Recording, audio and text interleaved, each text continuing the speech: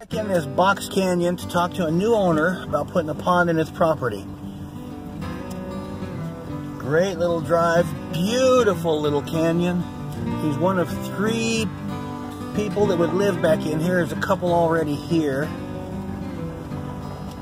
I think he was actually staying in a yurt behind the house that he's redoing. This is gorgeous.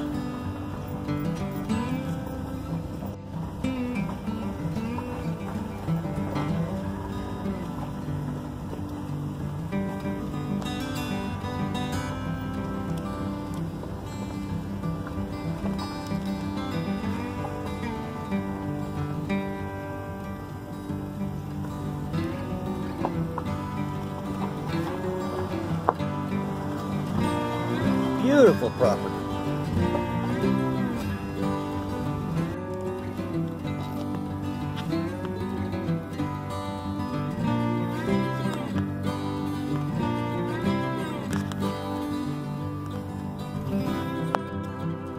Hey guys, Pondman here. I'm out here talking to a guy about a swim pond as I'm leaving his property. This thing in his front yard. Check these 2 out.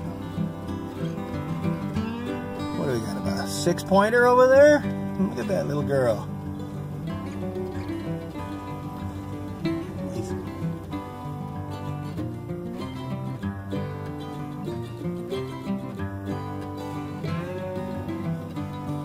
Look at that.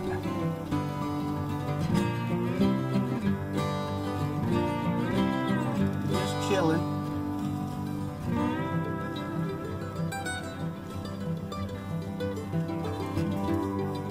Maybe I can catch him again on the way out because I got to double back in that direction.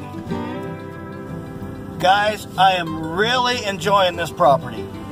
This is beautiful. Check this stuff out. Okay, while I was talking to the homeowner, I was asking him about these structures I passed on the way in. Here I am coming up on them now on the way out.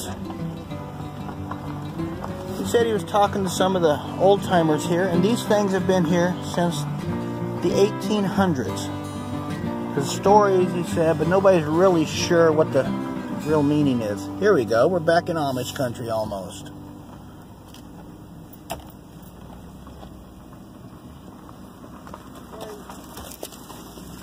Here, see here's the structure we were talking about.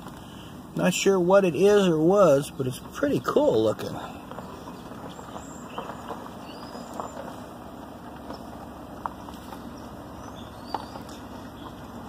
See, it almost looks like some of it's made to have water running down on it.